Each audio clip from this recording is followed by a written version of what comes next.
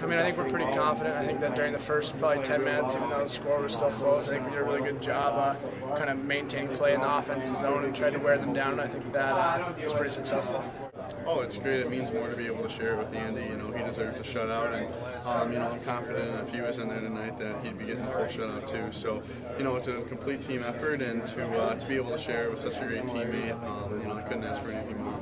I didn't really let that get to me. I just wanted to go out there and enjoy it, and you know, just go out there and play with a smile on my face and have fun and play hockey. You know, and just being out on the ice was a lot of fun, and I enjoyed it. And then to polish out the shutout was you know, something that Jack and I set out to do.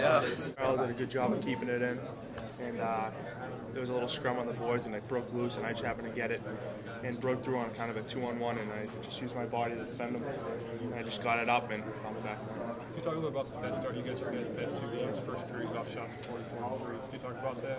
Yeah, that's what we've been trying to do. You know, jump on them early and get as many shots, get pucks in net, create chances. So it's been working for us. So keep doing that. Oh, it felt good. I think anytime you miss some time, you want to be out there, and definitely this tournament, this stage is I want to be out there pretty bad.